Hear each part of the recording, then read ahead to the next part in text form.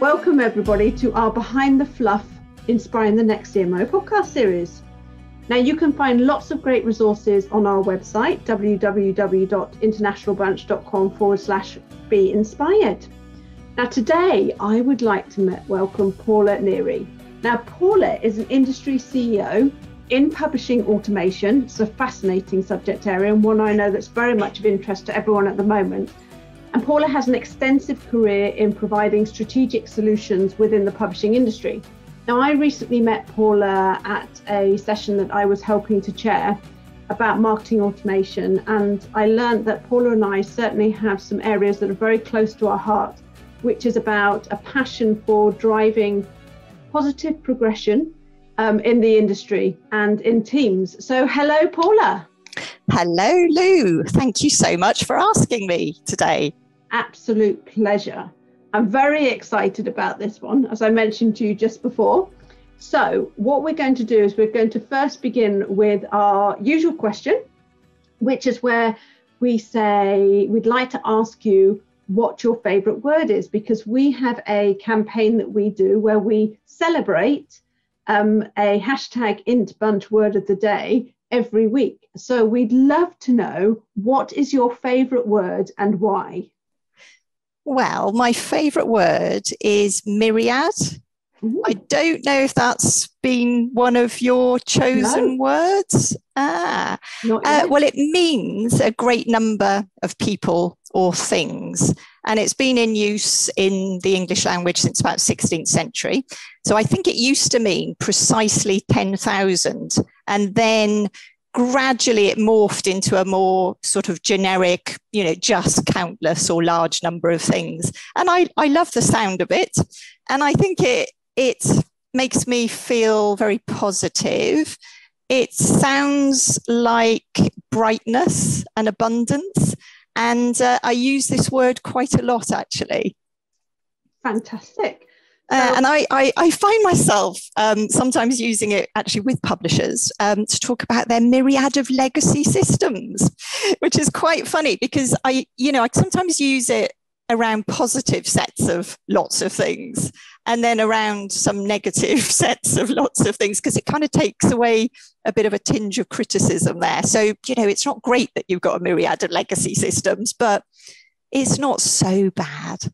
A myriad of legacy systems and a myriad of places that your content or your data is stored in your contacts. Absolutely. I think everyone at some point in their career can that probably resonates with them. It's such a good word, though. We are definitely going to feature that. Oh, good. Thank you. Okay, so first things first. Now, we want to know a little more about you before we get into the more professional stuff. Mm-hmm. So what is the best thing that you have discovered in this last year that we've had such a odd time of a pandemic? For those that may be watching this content some years in the future, they'll be like, why the last year or even 18 months? Yeah, it's been incredibly odd, hasn't it, the last year? And if I'm allowed, there's a couple of things. Okay, thank you. So one of them is podcasts. And I know a lot of people have found podcasts in the last year. And I really now love them. And I've got a favourite one, apart from this one, Lou, obviously. And it's called Today in Focus. I don't know if you've come across it. So it's a daily podcast, and it's got a couple of my favourite journalists hosting it. One of them's Anushka Astana, and they cover topical subjects. So, one day, recently it was on Matt Hancock's downfall and resignation. Another day it's on climate change. It could be on, I think it was a couple of weeks ago, Grenfell Tower and how the whole cladding crisis is unsolved. So yeah, it's very interesting. Really it is. Actually, it's probably a great way of keeping up to date with what's going on, but also having that snippet of in-depth conversation as well. So that's definitely going to go on my list. Oh, good. Yeah, take a look at it. And I'll listen to it in the evening with an eye compress on, because I don't know about you, but, we're sitting in front of a screen literally all day, aren't we? And we're having meetings now on a screen where normally, we'd be, I don't know, sitting in an office together without a screen, and my eyes just feel so tired. So I'll put a kind of hot eye compress on and listen to a podcast. I would recommend. Idea. They're also, I know that, as you mentioned, a lot of people have really found podcasts in the last year. And especially, I think, because I think so many people have been looking for content that's really digestible. And the really nice thing about that kind of content is that you can go for a walk and you can listen to it in headphones. And I go running and I listen to podcasts in one headphone. I mean, there are some out there. I kind of sometimes like to have humorous ones because, when you're doing so much work all day, you just want a bit of a, step out of reality, don't you, every now and again? Yeah, you do. And it's funny you mentioned running though, Lou, because that's my other one that I've discovered. Not so much discovered running because I've been doing it for years, but I've discovered I love it. So are you a serious runner? I think you probably are. No. Oh, well, that's a relief because I'm not. No, I'm on this. I'm part of this. There's a Facebook group called Badass Mother Runners. And actually, Bev, who runs it, she is local to me here in Wales. And she was a brand manager and I think she was made redundant. So she's doing it full time now. And this group has exploded. And it's for anyone of any type of ability. And you don't have to be a mother. But it's an incredibly supportive group. And I think probably it is that you have to be a woman. That's the only probably criteria of it. But everyone's so supportive. It's not about the time it takes you to do something. It's the fact that you've actually gone and done it. So, I think running's a great way to sort of just have time to yourself, isn't it? That rare time that you get. Yeah, no, I love it. It used to be, if I'm honest, a chore. So I've been doing it for years, as I say. But then I learned to really embrace it. I guess it was something we were encouraged to do over lockdown and just getting out of the house, being in that moment. And then my partner and I tend to go running together. We engineered it so we'd end up at our favorite cafe or our newly discovered favorite cafe. So we'd have the run and then we'd have, a cup of tea and a cake. And this was astonishing because one took that for granted, but then suddenly, cafes were open for a takeaway and then they were open to sit down at. And there was this joy around this whole event. It was the highlight of my week, the run and the tea and the cake at the cafe. So newfound small joys, I would say. Absolutely. And one thing Bev has done really well is merchandise. So it's amazing how you start buying into, wanting to have a top that says badass on it. It's great. But I think you're right. Just getting out there and just breathing the air and just having that time to yourself, or like you said, running with your partner, having that time together. Are they a bit faster than you, slower than you, same? We're about the same. So it's pretty good. Yeah. We don't chat when we're running because I don't think we'd be capable of that. But the company is lovely. Oh, excellent. I love it. So Paula, who inspires you? Yeah, this is a really interesting question. And again, I'm being a bit greedy because there are some work people that inspire me. And then there are, historical figures, movements, current figures who are taking a stand to inspire me. But I was thinking about it from a work perspective. And do you know Jill Jones? Have you come across Jill? So she, I suppose most latterly was CEO of McGraw-Hill, EMA, UK and EMA. And prior to that, Cengage. But we met years ago at what was Longman, and Longman eventually morphed into Pearson Education. And I just think Jill is fantastic. We worked on lots of projects together, including the first ebook list for the company. So this is a long time ago here. I think it was about 2000. Yeah. And that ebook list was the revision study guides, York Notes. And Jill she's really intelligent, really focused on getting a job done.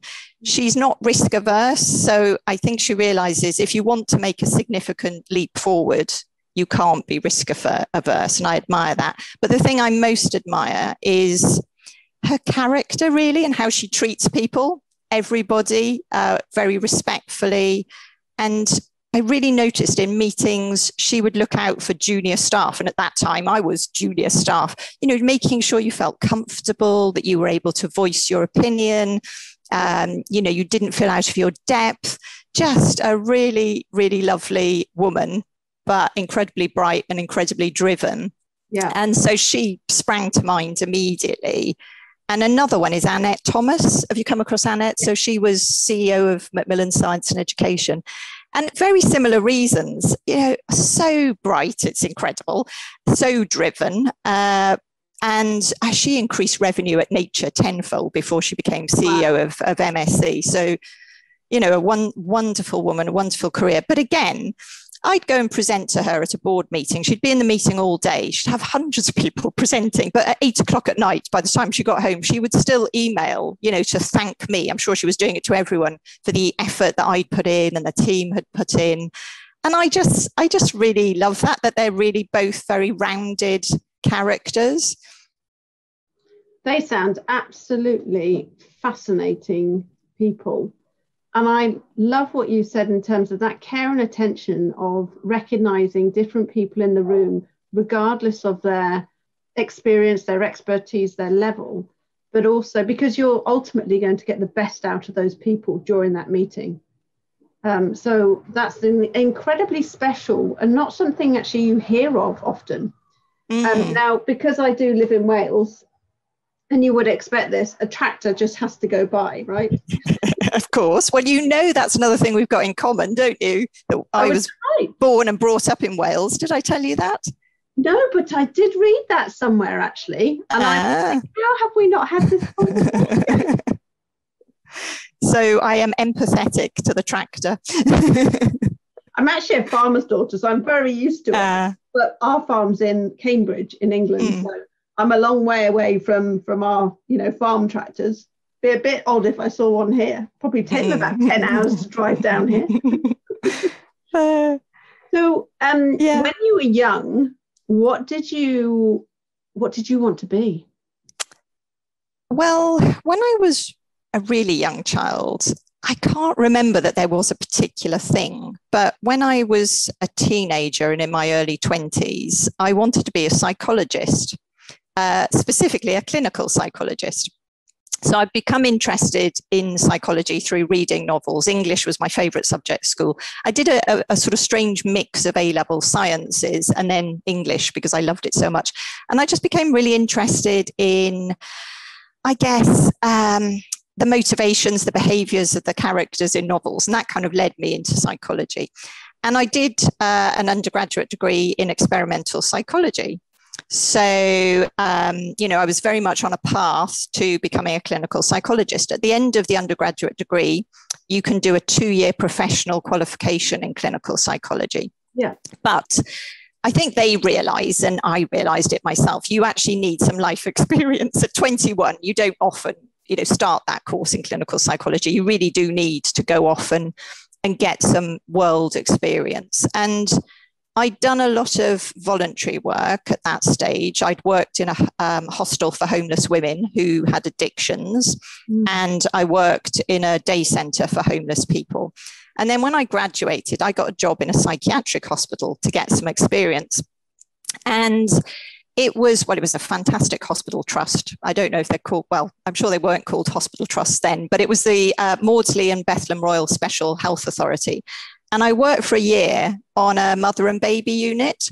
Wow. So with women who had postpartum psychosis or depression, clinical depression.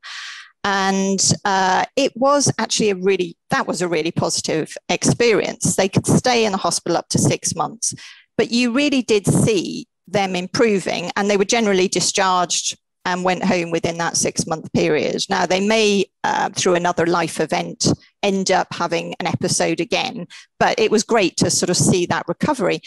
And I was afforded, all sorts of rights. I sat in on therapy sessions. I ran a projective art group. It was fantastic. But after that, I worked, I did a short stint with people who had been in long-term mental institutions who are now being moved into the community. And that was actually a much more difficult undertaking, actually. And at the end of that, I'm still in my early 20s here. I thought, I'm not sure this is for me, or I'm not sure this is for me now. Yeah. And yeah, so I then took a different path, and I know we might talk a little bit about that later. But yeah, I mean, for many years, that was really what I wanted to be. Wow, that's incredible, Paula. I think that kind of situation and those experiences will hopefully mean that you're a lot more empathetic and forgiving and understanding of different people's situations. Because like you said, when you sometimes just come out of uni, you have experiences up to the point of when you're in uni and whatever there may have been before. But to continue your learning like that and to meet such a wide variety of people and learn from them, that really is quite something. And that, I'm sure, is probably something that has really allowed you continue to allow you to move forward in your life with a very different perspective than other people. Especially because that the mother baby unit time, it's really only something that's in the past, I think even 10 years, the depression that some women can have after they have a baby is really starting to be recognized. I remember plenty of TV series, soaps, for example, TV soaps, as they say here in the UK, long-running TV shows that have tried to address this, to raise awareness of it in the last 10 years. So that's, gosh, wow. Yeah, and the hospitals, Maudsley and Bethlem Royal, they were very much ahead of the time. And I know it is more widely known about now. And you still hear that it's really difficult for women to get a place on a unit like that. So it was extraordinary. I mean, we're talking, God, I don't know, 25 years more. I can't even quite, but we're talking a very long time ago. And it's pretty dreadful that people are still finding it difficult to get those places, because the whole point is the women can ensure they're keeping that connection with their baby, developing that bond. They may not be able to look after the baby at that point, and there were nursery nurses there taking that role on if they had to. But the baby was still there, still with them. They had that opportunity. It wasn't broken. So no, it was incredible. But yeah, I mean, I was doing suicide watches. You kind of get on with it. It's like anything. When you're in that situation, day to day, you're working in a role like that. You just keep going. You get on with it. And I learned so much. I have to say, I do smile wryly on the few job interviews I've had when people say, do you think you'll be able to cope with the difficult characters in publishing? Probably, probably won't be too bad. Yeah. I think I've had some good grounding for that. Yeah, I think we'll be all right. Yeah. So if you were to have dinner tonight with anybody in the world, regardless of whether they are dead, alive, whoever they are or whoever they would be, and you can have as many people as you want. We don't limit you on, how many with any of these questions, really. So who would it be? Well, my immediate instinctive answer to this was Nigella Lawson, because undoubtedly, exactly, I love her. She'd undoubtedly be happy to do the cooking. And I love her. I love her books. I love her shows. And the books they're about the cooking, but they're not about the cooking. They're literary. They are so beautifully written. And yeah, the microwave was transcendent. But that's like an in-house family joke that they just said, and then everyone's like, oh, Nigella says it's like this. It's like, it's great. Exactly. I absolutely love her. So I thought, well, she could do the cooking. And then I did hope you were letting me have a couple more people. So I'm feeling now aligned with Nigella. So then I thought me and Nigella could invite could invite Mary Wollstonecraft. So I don't know if you've come across her, but she, great. So a feminist, a writer, a philosopher, late 18th century, such an advocate for girls' education. And she had a very interesting kind of personal life, a bit ahead of her time in that respect as well. Lots of affairs. She was a woman ahead of her time, and I'd love her to be there. And then I would also love to have contemporary author Bernardine Evaristo. Have you read any of her novels? So she won the Booker Prize a couple of years ago for Girl, Woman, Other, which is a brilliant book. So it follows the lives of 12 characters, 12 women whose lives interweave. And when I read or a book by an author I really love, then I think, oh, I must go and read all their backlist. So I have been going through all her backlist. Wow. And they're just brilliant. And I can't believe I haven't read them before. So there's Mr. Lover Man, which is about a guy from the West Indies, Barrington. He's been married for years.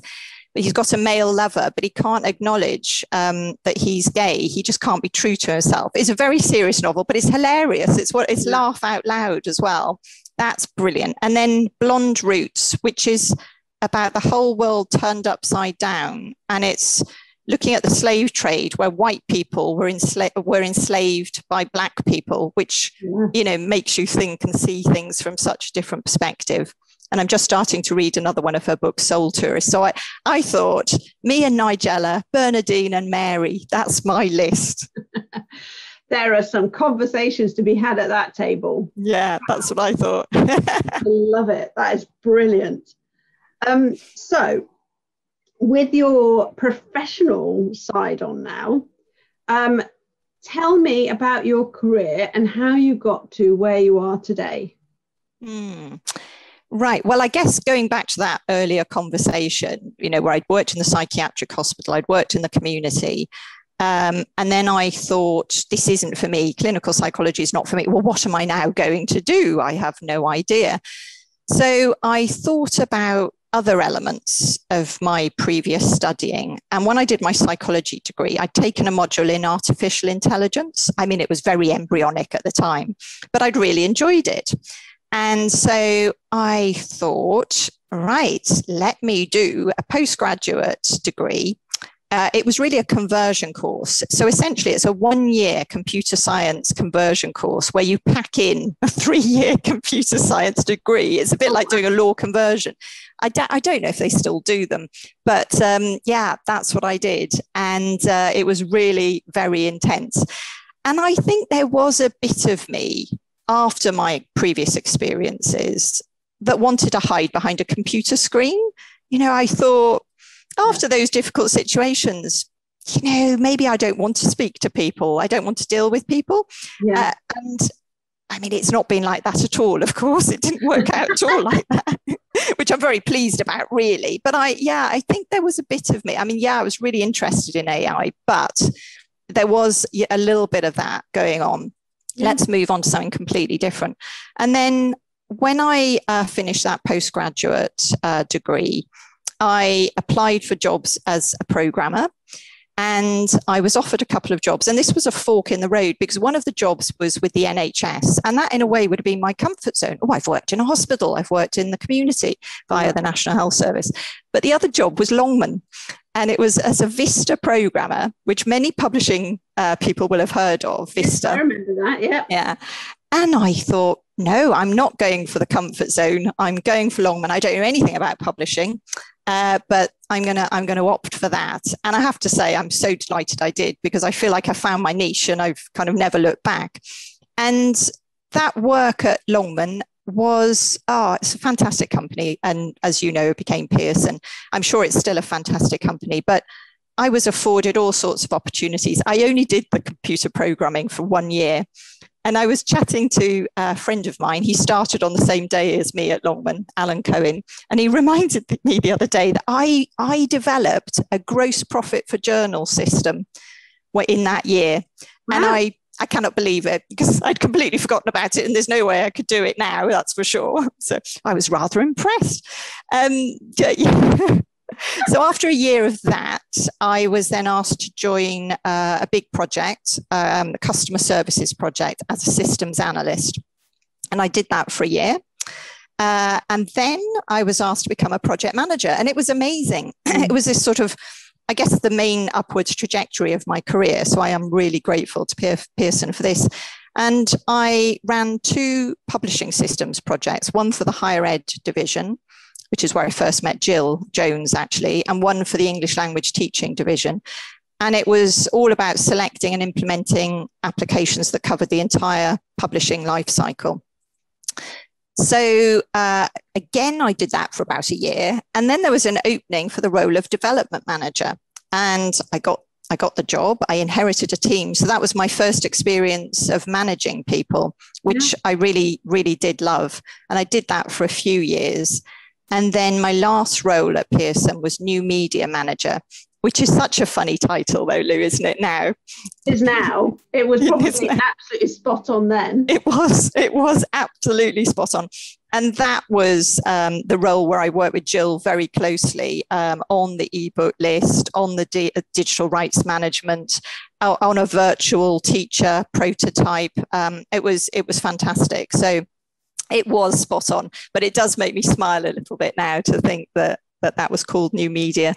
And then I was offered a role at Random House, and I jumped at it because I thought, great, this is now an opportunity to learn about trade publishing. Yeah. And I'd spent a number of years in academic publishing, so this was a really good opportunity. And it was as director of publishing systems. So I was responsible for all solutions for publishing, editorial, sales, marketing, publicity, rights, actually, and royalties.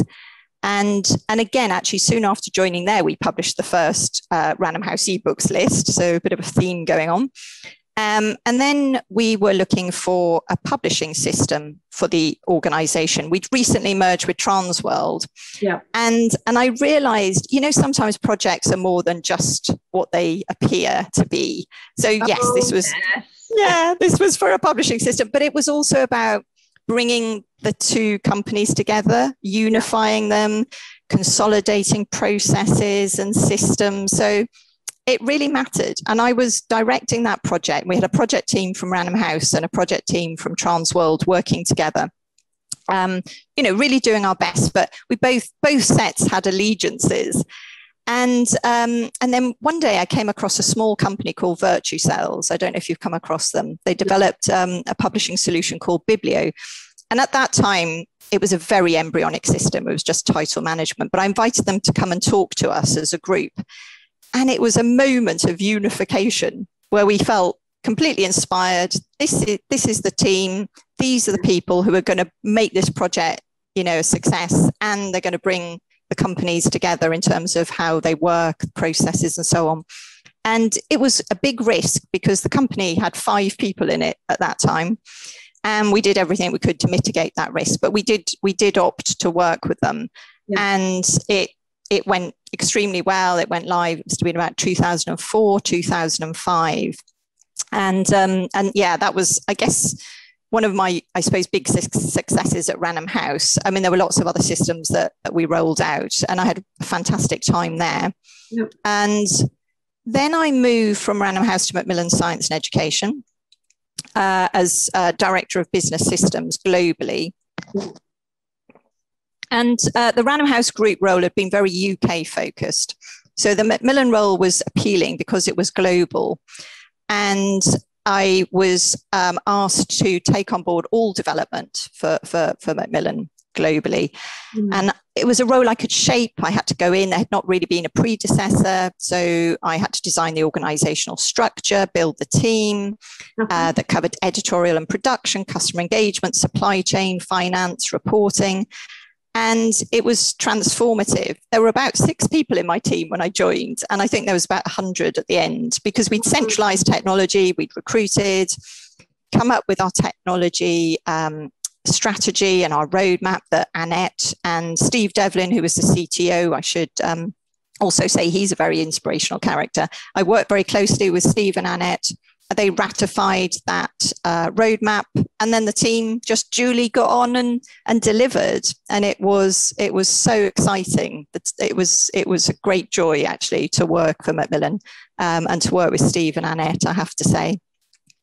And I learned loads about running a global team and implementing global solutions. Yeah. And when you can centralize, and when you need something different, when you need localizations, when you can't all work on the same system or application. So that was great. And then we merged with Springer to become Springer Nature.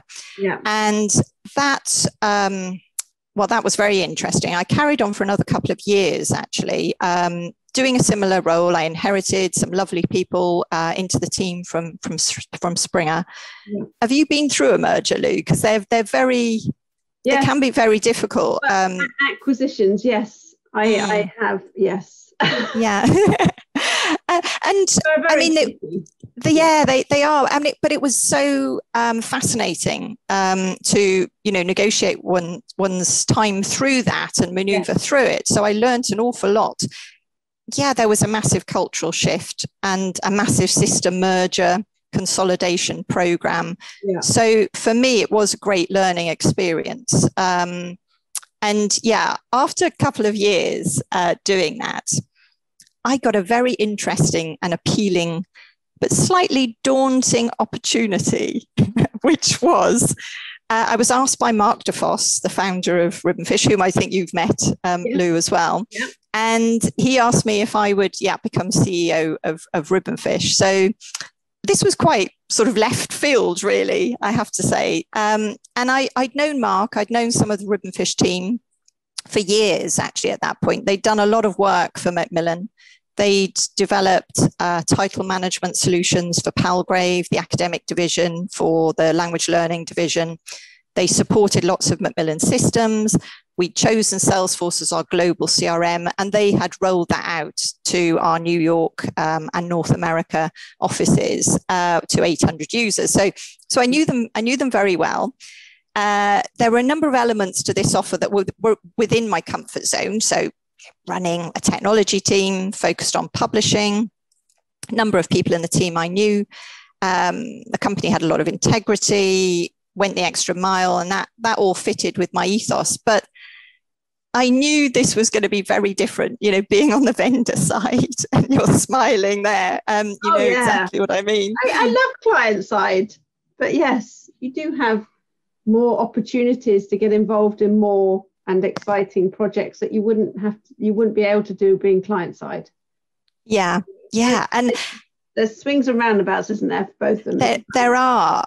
And this might be quite interesting to you. I particularly wondered about the marketing and the sales bit that I would now be responsible for, because of course, running a division or a department on the customer side, I thought, well, I haven't really done that. How am I going to do it? And then I realized I actually had loads of experience in those disciplines, because I would go to board meetings and pitch internally. Yeah. And I would present what projects we should be doing, the benefits, the timelines, the costs. And I was basically pitching to get the budget to take back to my team for us to then run with those projects. And in a way, it's exactly the same now. That was selling, I think. And so I was selling to my own CEO or my own marketing director or my own sales director. And now I'm doing it. Okay, they're not my team, but it's the same milieu. They're the same types of people. So it doesn't have to be an internal team. Yeah, absolutely. Yeah. So I kind of then rationalized it and realized, okay, this is going to be fine. Yeah. And so I went for it. I jumped ship and went for it. And I've been there 4 years, or here now 4 years. I can't believe, I think I thought I'll do this for a year. I'll see how it goes. And meanwhile, 4 years later, we'll be speaking in another 5 years, and you're like, here I am, 9 years later. I know. I think I will, but I do love it. And as you know, you can pivot to new things really quickly, as you were implying. You can be dynamic. It can be really great fun. You can make decisions quite swiftly. There isn't so much red tape. There's a lot. There really is a lot going for it. And Mark and I have got really complementary skills. So I think it works very well between us. So we are quite different people. We have different ways of working. But I think we agree fundamentally that what we want to do is provide a great experience for our customers. We want to go above and beyond. And that's what we're all about. So I think we've really got the same kind of ethos. So here I am 4 years in, and very much growing growing the team.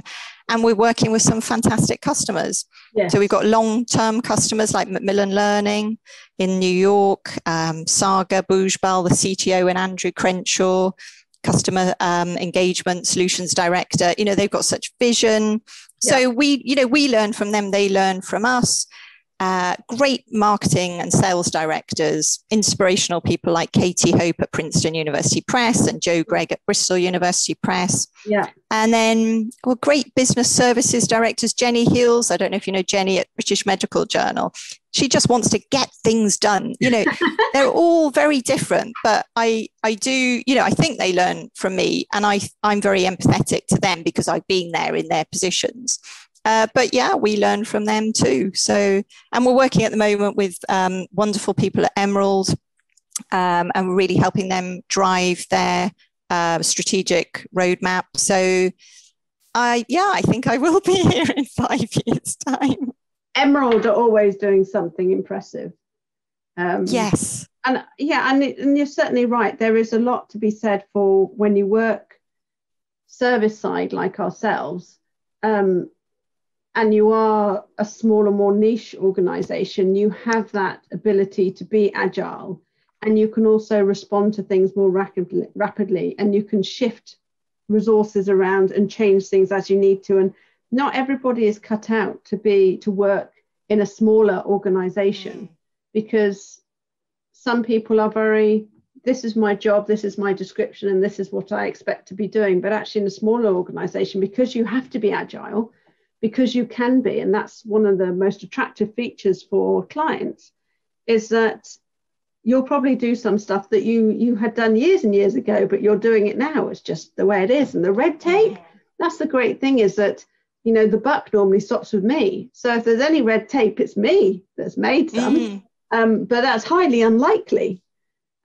So yeah, absolutely. So in terms of your career then, what are you most proud of? Yeah. I think you've got a lot to be proud of.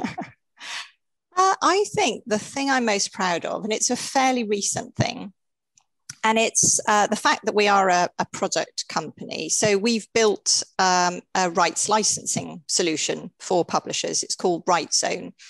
And we've done that. So I've been heavily involved, Mark, of course, and Alex Capp from Ribbonfish. And we've worked with two wonderful people, Ruth Tellis and Claire Hodder, their rights consultants.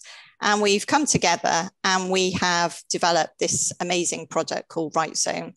Mark is very, very creative, and he decided early on we really should build this system on the Salesforce platform, which is fabulous. It's absolutely fabulous. I mean, it's so easy to use. It streamlines the process. I mean, it's a great product. And we now have about 15 publishers using it. And we are marching forward at a pace. And yeah, I was quite, because we had a meeting the other day and I thought, 50, I hadn't quite realized that. And that's really exciting, because I do think technology is actually really creative.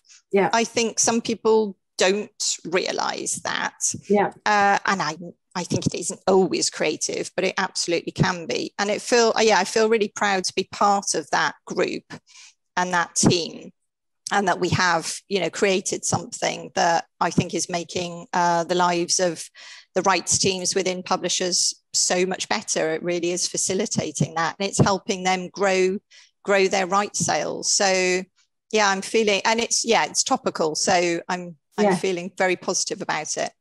That's fantastic though, because that's also impact of what has been produced that is measured. And so to be able to say, wow, we've got 15 organizations that have adopted this now, you're onto the right thing. It's not just someone's adopted it and piloting it. It's actually people are buying into the idea. And Paula, to be fair, I think, technology is incredibly creative, but it's also very, very fast paced. And for me, one of the most important things when you think about technology is interoperability. Is the fact of integrating with systems that are already there, that some people are very brand loyal to, or it's inherently difficult for them to move away from it anytime soon. But to provide a solution that's integrated with something that is such a stable in many organizations, technology tools, that's very, very important, because you don't want to have another system that then you have to get it to talk to something. It's just, we all know it's a nightmare. Absolutely. Yeah. I mean, you've put it really well there. Salesforce is architected so incredibly well. I mean, it's so performant globally. Yeah. There's no issue around global teams using it. The performance is fantastic. The UI is fantastic. So there's a lot going for it. And you can then build more quickly. You can do the creative bits then on top of that. You don't have to start thinking about the architectural foundations, and you can really ensure it's customized to meet the needs of the people who are going to be using it. And hence that sense that we were working with the rights professionals, Claire and Ruth. I don't think it's for us as technologists. I mean, it can be, obviously it depends on the project, but you really want to work with the business, and that's always been sort of my mantra. And you need those specialist skill sets, and you bring them in as and when you need them, but to have that depth of experience and people to ask you questions that you suddenly go, you're right, I didn't think about that. So what have you found then that's been, apart from, and this I may be even telling you your answer here, but apart from what you that you experienced when you changed your career from where you were working on the psychology side to working with helping to rehabilitate people back into the community who'd been in facilities long term, which must have been just very challenging, rewarding in some respects and in others certainly not. What have you found most challenging in your career? You're right about what you've just talked around there in terms of the psychology career. I think in terms of my subsequent career, I have occasionally found myself in chauvinistic environments. And so I have found that challenging. And as I'm sure you're aware, women in technology, there's not so many of us. There's certainly more now than there used to be. And so I have occasionally, but I mean very occasionally, found myself in those kind of chauvinistic setups. I think that my career has been a bit of a dream on the whole, but sometimes you'll find yourself working with somebody who doesn't play by the rules, the rules as I know them. And you've got to think laterally about how to deal with that. Yeah. And luckily, a number of years ago, I had a fantastic work coach who did help me through that. His name's Jerry Gray. And as I say, he was my work coach, but he also coaches, he's a great man, he's inspiring too. He coaches prisoners, goes into prisoners and provides that service. And he also coaches people who've recently left prison who are on probation. But he is, a work coach too. And I found it immensely rewarding, working with him. I think learning that you have to think differently. If you keep repeating the same pattern, it's not going to work. And if somebody else or other people aren't playing by the rules, and you are, because I'm that kind of person, how do you break that? How do you move forward? And you can't necessarily change them. You've got to kind of work it through yourself and how you're going to react to it, really. So I think, I think that's been a little bit challenging, but a number of years ago, and generally it has not been like that. But I think perhaps we all find ourselves occasionally in those sorts of setups. Yeah, absolutely.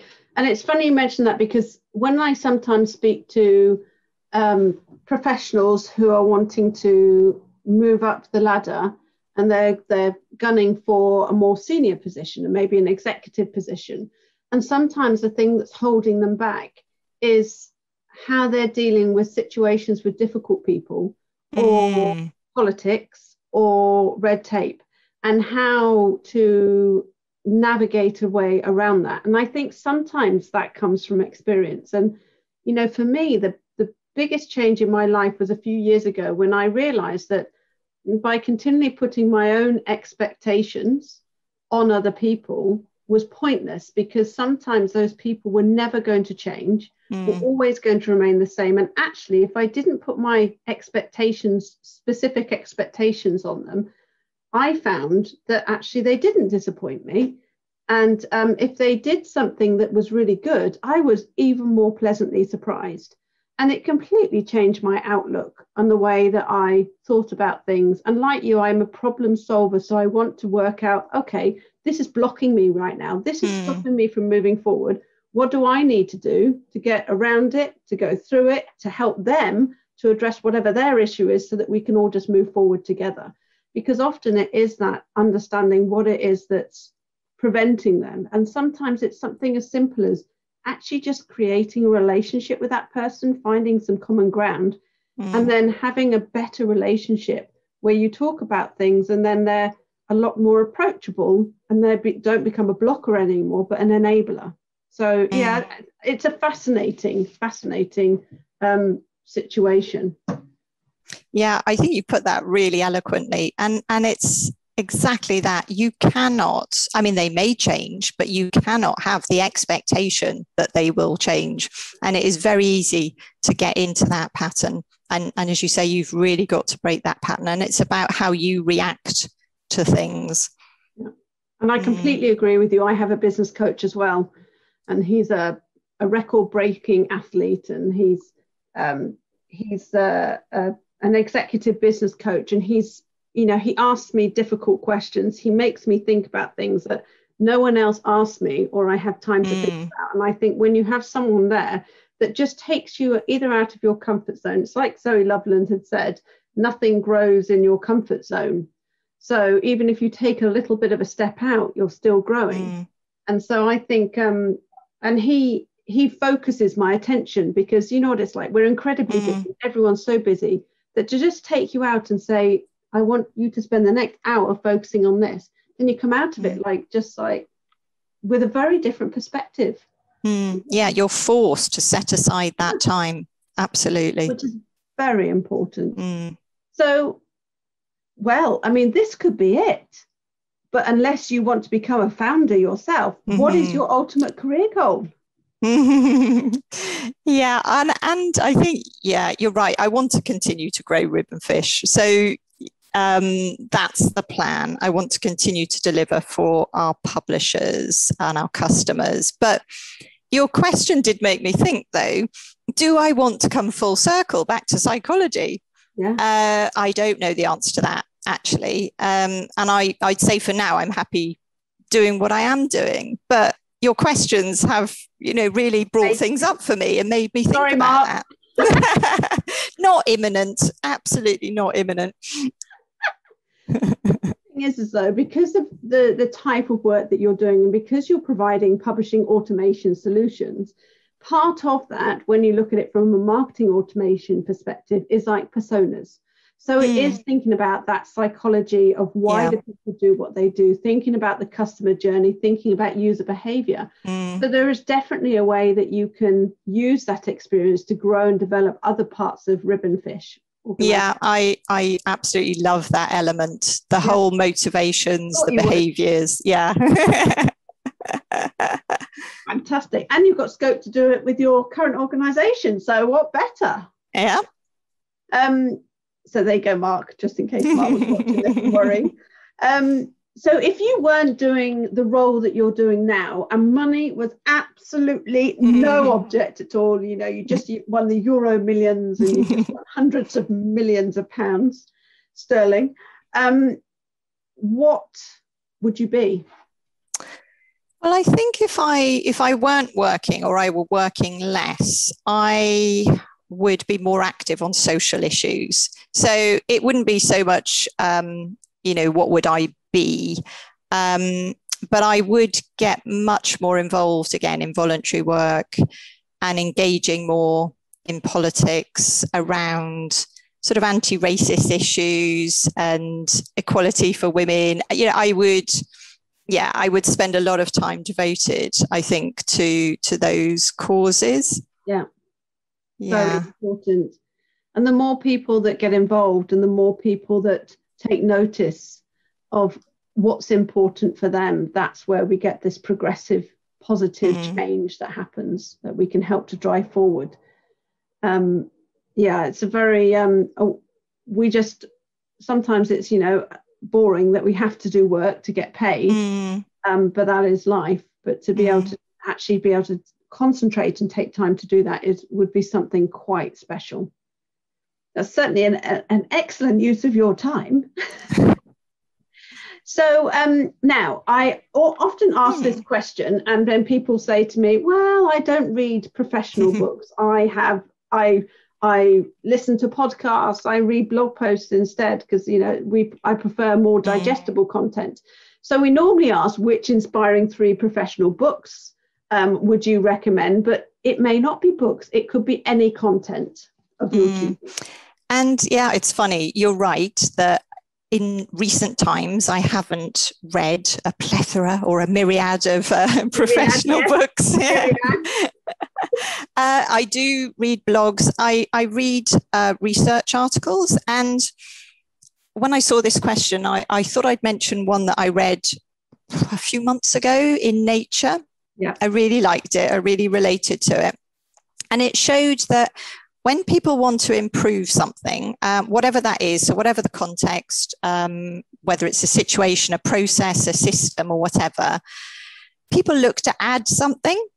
They look to add another element.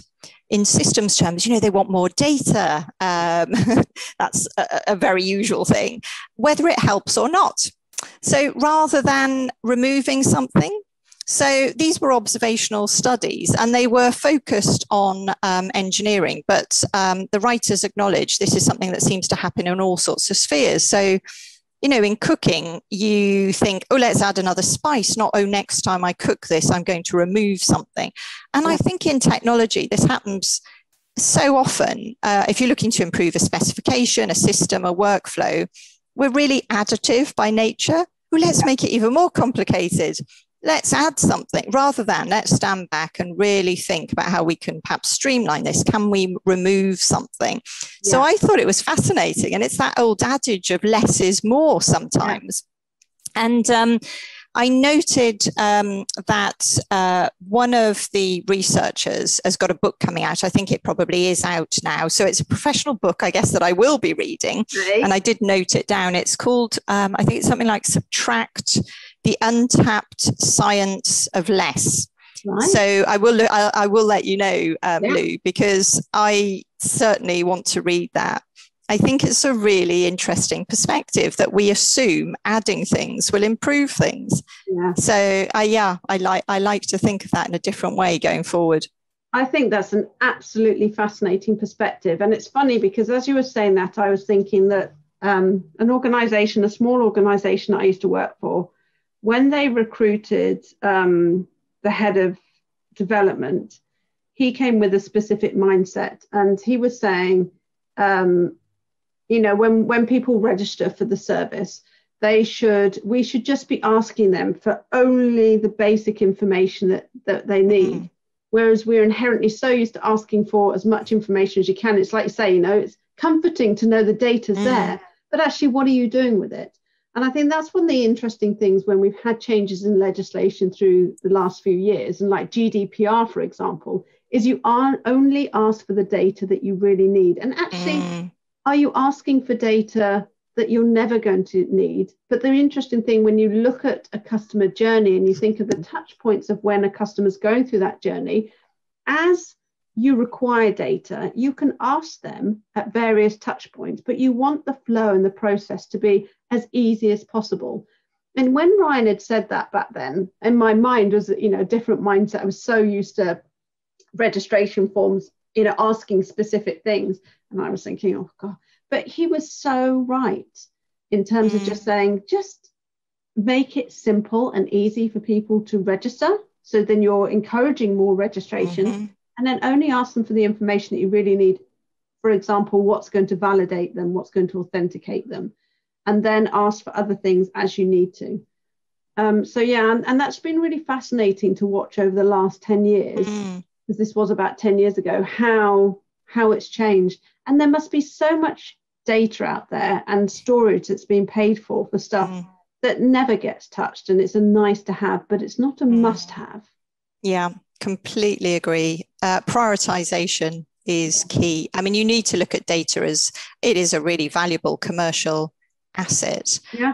But you'll never get it completely right. You'll never think you've got enough data. You'll never think it's clean enough. You'll never think it's enriched enough.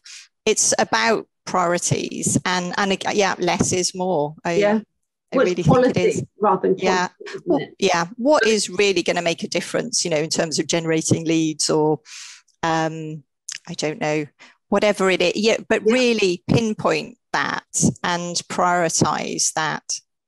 And like I said, there can be other points in the journey where you can capture other data when you realize, we didn't spec this out. This should have also been included. So, there's always ways that you can change it. It doesn't mean it has to stay like that. So,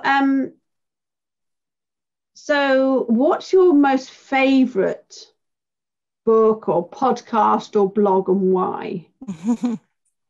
Yeah, I was able to answer this immediately. So I have a favorite novel, which I read initially when I was a teenager. I'm a bit of a precocious teenager, I think. I've read it a few times since. And it's called The Idiot by Dostoevsky, because I absolutely love Russian literature. Yeah. And the idiot in question is the central character, Prince Mishkin. And I mean, he's not an idiot at all, but he's very good-hearted. He's very simple in his needs and in his desires. And people make assumptions that he's not intelligent. He's drawn into all sorts of difficult, terrible situations. And I don't know if you read much Russian literature, but there are always massive themes, life and death, innocence and guilt. Black and white. Capital punishment or not capital punishment. Atheism or religion. So it's got everything, really. And yeah, I just love it. I mean, it's beautifully written. It's very interesting structurally. I'm very drawn to that idea that people seem to think that kind-hearted people who have those simple needs are not intelligent. Yeah. And it's really shocking. Yeah. Yeah. And so it really kind of brings that to life. So that is my favorite novel. Fantastic. And was it written in Russian and translated into English? Yeah. I wonder, that must have been very interesting for whoever was translating it to make sure that it comes across, because obviously when you write something in some language, like Russian, for example, translating it into English doesn't always, you just don't get quite the same. It just doesn't quite read the same, but it's wonderful to hear that it could be written. So someone obviously did. You're right. I mean, it was written in late 19th century. So there've been a number of translations, but you're so right to point out the translation is absolutely key. I mean, in that work, but in so many. And it can make a massive difference. So, I think there have been many translations. Sorry, Lou? It's a bit like the translator is the author, rather than, they've had like some context of what the story is about, but actually, so you're actually reading the translator's version.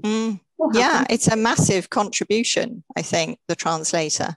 So really anything that you talk to us about, we provide a link to. So anything like that, we'll be providing a link to.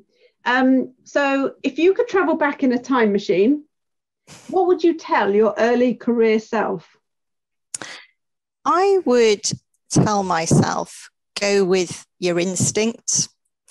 And I think I've now got the confidence to do that. And they're not always right, but they very often are right.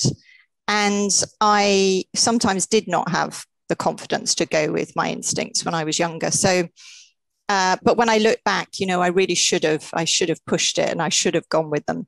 So that would be my piece of advice to my younger self. Perfect. I think part of that's confidence, isn't it? And when I've asked this question, a lot of people have said that confidence side. It's confidence in yourself, isn't it? And it's knowing that actually, and like you said, it's fine to make mistakes, because that's how we learn at the end of the day. The problem is if you continually make the same mistakes, then you're not really learning. So, what do they say? There's some saying when they say, do it once, more for you, do it twice, more for me, or something like that. Oh yeah. I know what you know mean. what I mean. Oh, completely. Yeah. And it is all about confidence. Absolutely. And just being happy to step forward and push it. I think I've always been willing to say what I think. Yeah. And it often is instinctive, but it's been hard to push that sometimes in the past, in the early days. But now, I absolutely feel confident enough to go for it. But I think also earlier on in our careers, Paula, when you talked about that more chauvinist environment, we've been going through the careers at the same sort of time. It is very, that your confidence and things do get knocked, and it is something that comes with experience. And I think there's a lot of things that we've experienced, and certainly people who've had careers prior to us, years prior to us, that have experienced some things that really have shaped who we are today. I think I remember in one of these other interviews we do, Mary Sauer Games talks about when she started her career. She was in Detroit, Michigan. She started in the automotive industry, and you can imagine that would have been incredibly chauvinistic. So yeah, it's all things that help us and shape us as people. Yeah, I agree. I think we've been blessed really working in publishing, I have to say, and they're, such central figures that are women, such strong women, that I've talked about who have inspired me. I think we have been blessed, definitely. I think we're incredibly lucky with this highly complex industry that we're in, of all the different types of people that we have the absolute pleasure of meeting and working with and just being involved with. I think it's a fantastic industry, specifically for me, the academic publishing side, because that's where I've gone off and focused. But publishing is just so complex and so many stakeholders and such a massive ecosystem. So what's the best piece of advice that you have ever been given? Well, this was from Steve Devlin. I've mentioned him earlier, CTO at Macmillan Science and Education. And he said, do more of what you enjoy. And he meant that in a work context. I mean, I think it's a pretty good adage, to live your life by. And he certainly didn't mean don't do the things that you don't enjoy. We all have to do things we don't enjoy. So it wasn't that simple. But I just always remember that. And I do try and sort of bring myself back to it. Because I think you do need to play to your strengths, and you do need to focus on things that you enjoy. If you enjoy them, you're likely to be more productive. And so that's a kind of win-win situation, for you on whatever project it is that you're working on. Yeah. And so, I think you do need to find some of those things, and you do need to embrace them. And then you actually don't mind doing some of the stuff that you don't like doing so much. Yeah, absolutely. Because it gives you that passion, and it makes you want to get out of bed and do your job. And like you said, we all have stuff, but like, I hate doing admin. Yeah. But we all have, admin that we have to do, or things that we have to do that we don't like, and you just get on and do it because ultimately then you can go and do the fun stuff that you do like. So what is your so obviously through your career you have worked with marketeers, and you obviously have marketeers in your team, and then as well as your clients, you're generally working with sales and marketing professionals as well. So what is your number one tip, especially I think interesting coming from the publishing automation background? What's your number one tip for anyone working in marketing right now? Well, I think we did just touch on this. I mean, I would actually give them the generic advice I've just talked about: trust your instincts and do more of what you enjoy, and be proud of what you do. And then I would just bring it back to prioritizing. And it's very much, of course, about nurturing leads and generating leads, and really think about what you need in terms of data to actually enable that, to actually move the company that you're working for forward commercially. Yes. And that whole less is more adage. Do not think you can boil the ocean. You have to start somewhere. Don't end up at an impasse or, paralysis analysis.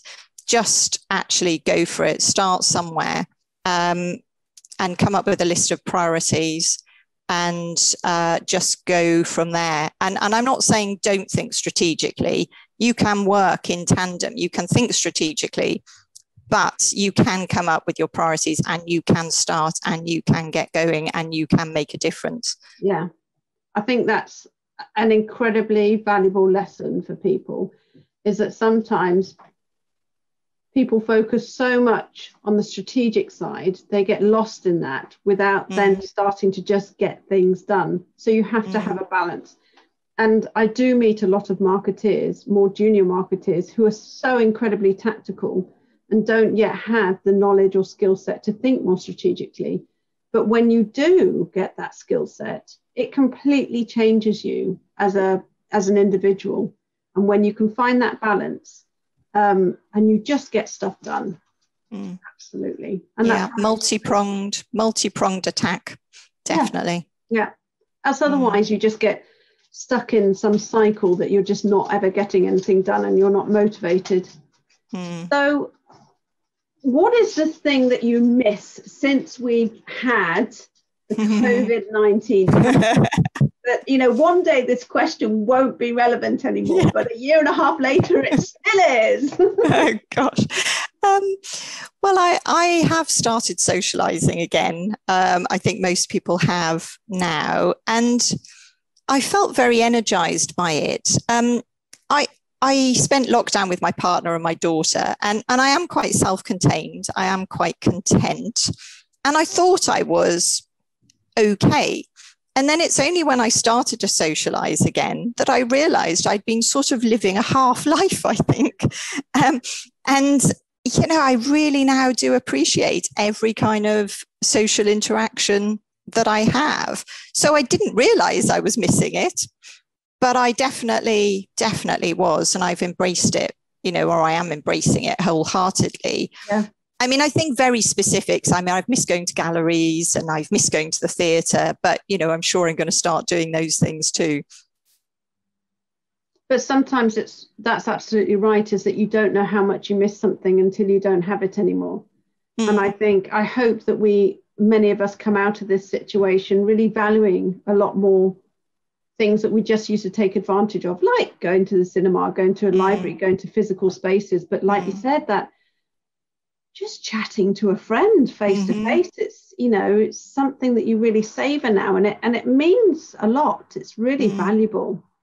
But yeah, absolutely, completely agree with that. So is there anything that you want to ask me? Yes, which is turning that earlier question around to you, I guess. What advice would you give technologists from your perspective, from a general business perspective or a specific marketing perspective? What do you think we should be doing? I think, so fortunately, you sent me this question over the weekend. Sometimes people I'm very nice. I know. Sometimes I ask right at the beginning before we press record, just while we're going through this time, that I can suddenly think, oh my God, what is it? But no, you're absolutely right. So I had time to think about this. And I think for me, my main feedback is that you have different departments working in an organization that have specific insights and capabilities. And from some of the best work and projects that I have been involved with IT and with development from a marketing capacity, because there is a huge amount of value that marketeers can bring to specific projects, especially when it relates to technology, because marketeers generally own the customer journey. They have specific insights. They also may have already done personas. They may have discovered what annoys the end users, the stakeholders, but also not just marketing, is the sales departments as well, because they're generally the ones that are actually speaking to these people. And so they have really great insights. So for me, it's just ensuring that there's that really close collaboration, that you're gaining those insights that you want to, that you're having these conversations. And I used to go to sprint meetings when platforms were being developed, and I'd been brought into this big society, and I had a very specific skill set. I'd just come from ProQuest, and I had a very specific skill set that none of the other marketeers had. And so for me, when I went into those meetings, I understood the language. No one had to explain anything to me, but I was also, as a marketer, really eager and keen to learn, so that I could have technological conversations with colleagues. And I think that they also really appreciated that I did want to learn, and I was bothered about what all these different terminologies and things mean, because ultimately you're going to produce something that's going to be a much better user experience for the end users, and you're going to produce something that you're all going to be incredibly proud of. That's probably my best advice I can give in that respect. Yeah, no, that's brilliant. I think that working together, that has to be key, doesn't it? It can't be technology led. It can't be completely business led. It is a coming together. And sometimes some of these organizations that you and I work with, they are sales led, they are editorial led. You don't often hear of an organization being marketing led, but and sometimes they are technology led. But yeah, absolutely. Just, work together and just ensure that you're getting those key insights early on, and you'll be surprised about how much hassle that saves later on, especially when something's launched and then it's showcased to various departments, and then they go, why didn't you get it? It costs an awful lot more to rectify it further down the line. And you want your colleagues, when they launch something, everyone to go, wow, amazing. Yeah. Of course, there's going to be niggles, right? Nothing's going to be perfect. But yes, so that's what I would say.